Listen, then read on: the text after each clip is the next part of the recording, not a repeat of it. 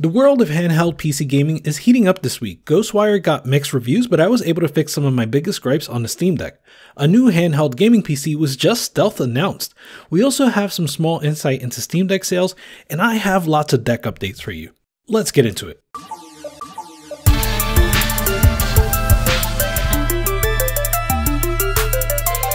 What's good, Deck Gang? Ghostwire Tokyo launched on Friday. At the time, I was busy making a Kirby video for y'all, but I'm happy to say that I gave it a shot over the weekend. It does have some significant issues.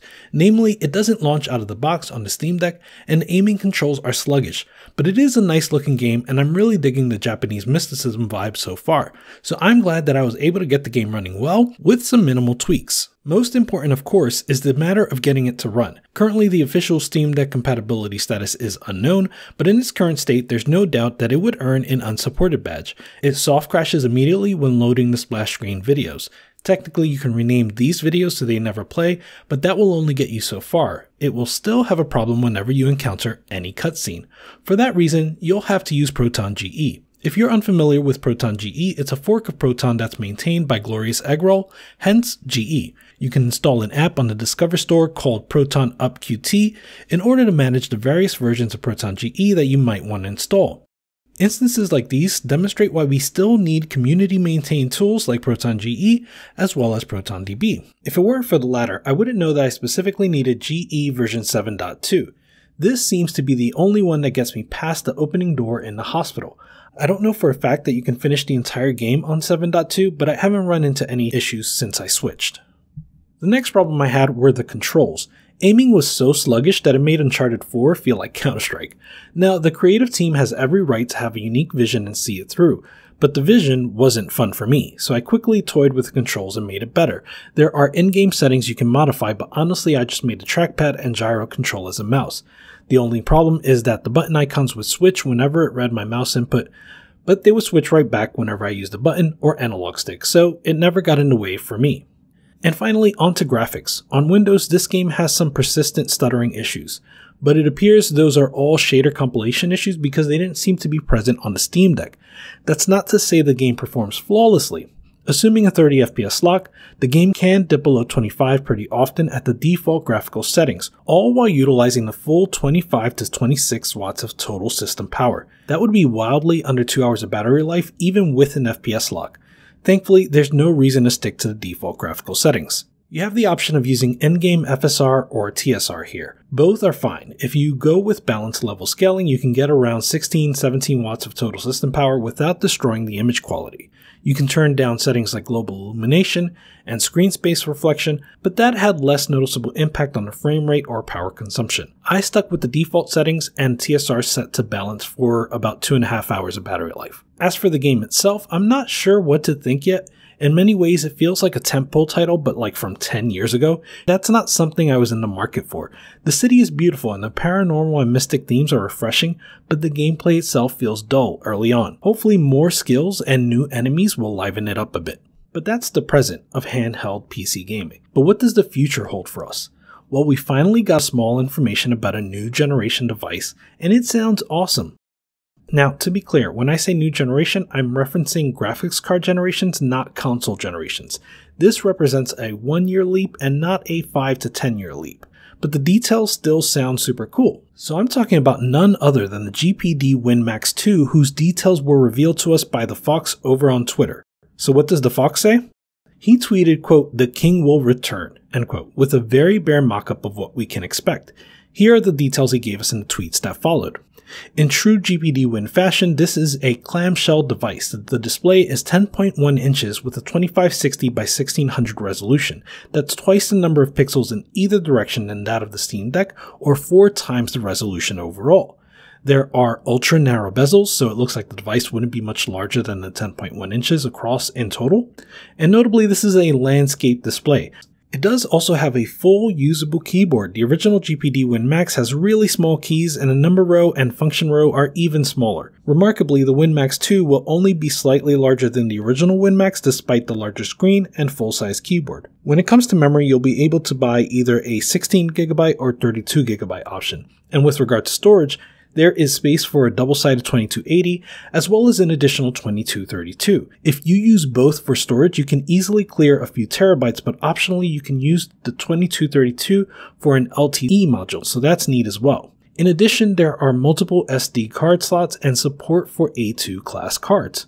What impressed me the most are the controls. The analog sticks will now use Hall sensors, and they've added gyro in what they're calling a 3x3 6-axis design. The shoulders are analog like the GPD Win 3 and now hide the controls. There's also a built-in webcam, 4 speakers, Thunderbolt 4, and full USB-C support. The first chip that they're going to use is going to be an Intel i7 1280p, and this is all inside of an aluminum unibody design supported by a 65 watt-hour battery.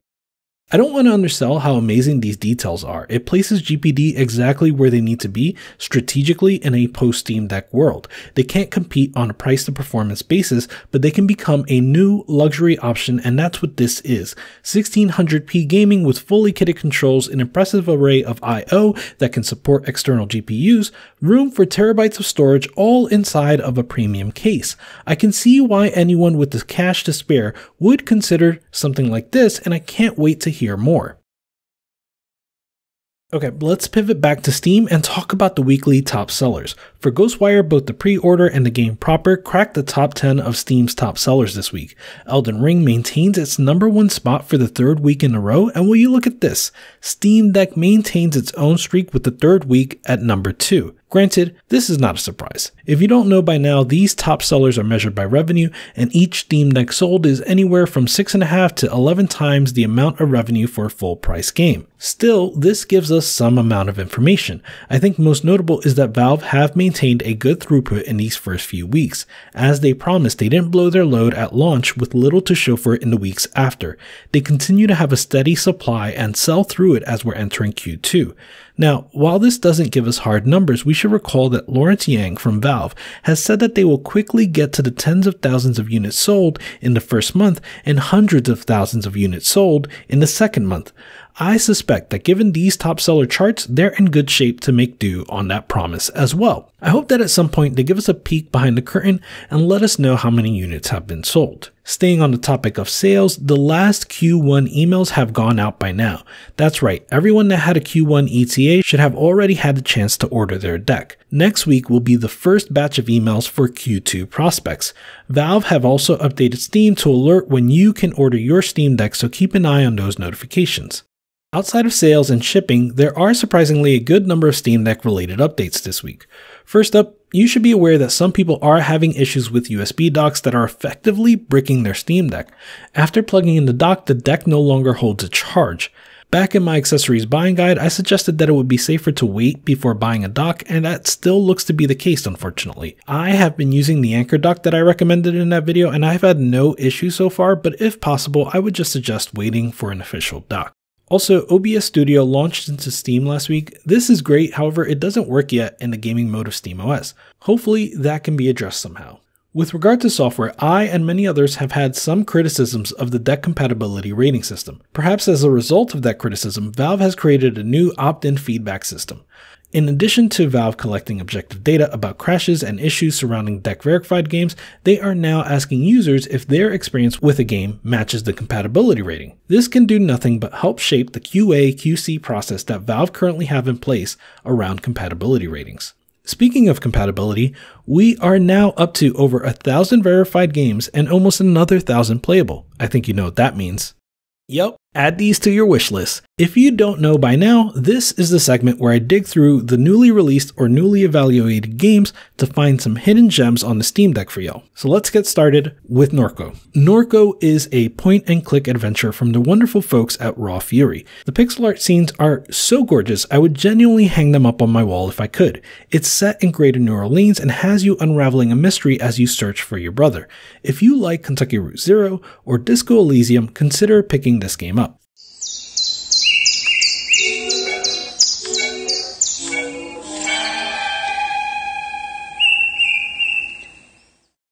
Thanks to the developers of Etora for sending me a copy. It's an action-adventure platformer that launched last week. The art style is colorful and vibrant owing to the hand-painted Central and South American landscapes. The animations are similarly stunning. The combat and platforming felt good in terms of controls, but there was a conspicuous absence of challenge and therefore player expression. I don't only want difficult games, but I was pretty much on autopilot the entire time. For what it's worth, I'm still in the early stages, and I hope the rest of Vitora offers more substance in that regard.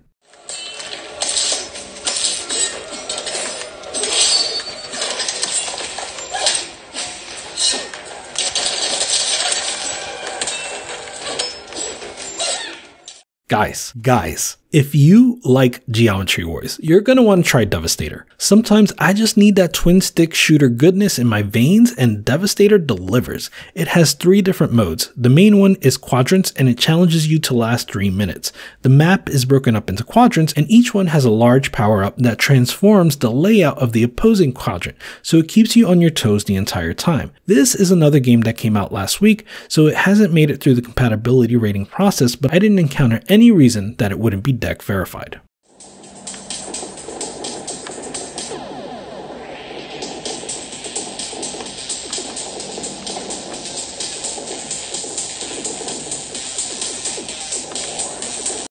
Mini matches was a big surprise for me this week. Given the local multiplayer aspect, it was not on my radar, but the developers sent me a key and I'm really glad they did. Now, to be clear, this is first and foremost a party game. In the single player you play against bots and it surprisingly kept my interest. But this is meant to be played with friends and sadly, I don't have any. It has a bit of a WarioWare vibe where you don't know which minigame they're about to throw at you, whether it's golf, billiards, or several others, but you have to do your best to roll with the punches and defeat your opponents. You can unlock different characters and they have unique special abilities like the Architect, who can create a wall which can impede your opponent's progress. It's really fun, and as soon as I find friends, I'm going to play this with them.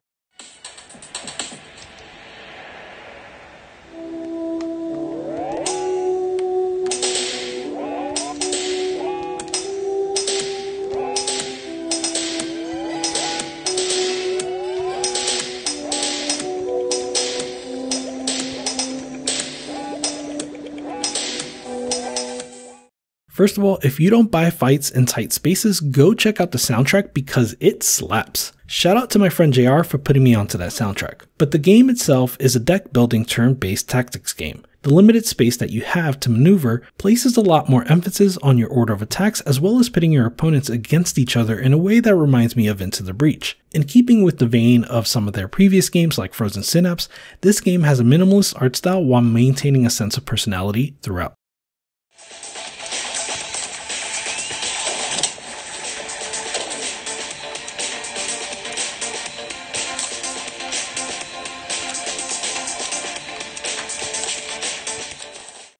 Piku Niku is an adorably weird adventure platformer with a surprising amount of gameplay variety. You use your slightly awkward controls to do everything from solve logic puzzles, grapple hooks, drive cars, and play basketball. In that vein, the multiplayer modes are worth a look as well.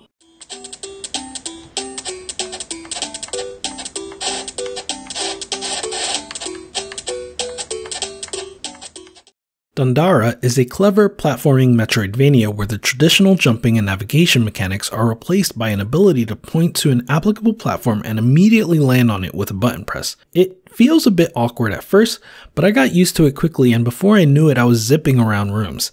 The level of challenge felt just right for me, and the game throws small new mechanics at you very frequently in the early bits.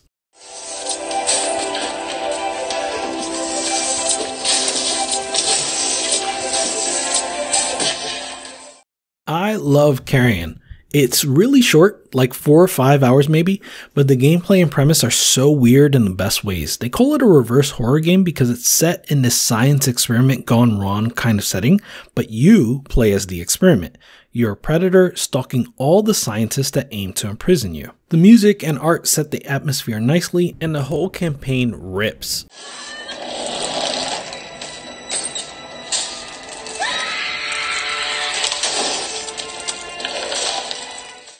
Jamestown remains one of my favorite shmups ever. It's extremely approachable even for people that are not necessarily fans of the genre. On top of that, there's loads of content. There's like 5 different difficulty levels, unlockable ships, and challenges, and 4-player multiplayer. And the story is the type of nonsense that I love. Look at this prologue text for the first level. It says, "War upon the east frontier in which a settlement is ravaged by tentacled Martians loyal to the Spanish, and a villain appears." Yeah, that is some campy goodness. This is an indie classic, so go check it out.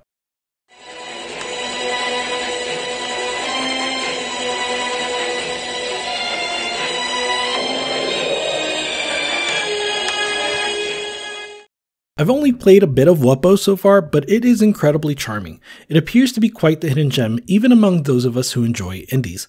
Part of that may be because it's kind of impossible to describe. It's a Metroidvania but has shades of Monkey Island too. It does some great world building, and the characters and overall narrative are full of levity without feeling superfluous and saccharine. Pick it up or add it to your wishlist today.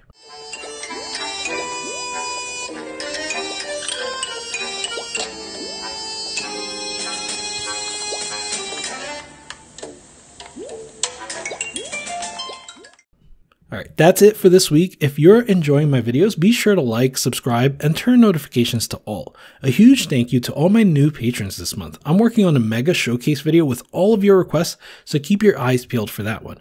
Until then, Deck Gang out. Goodbye!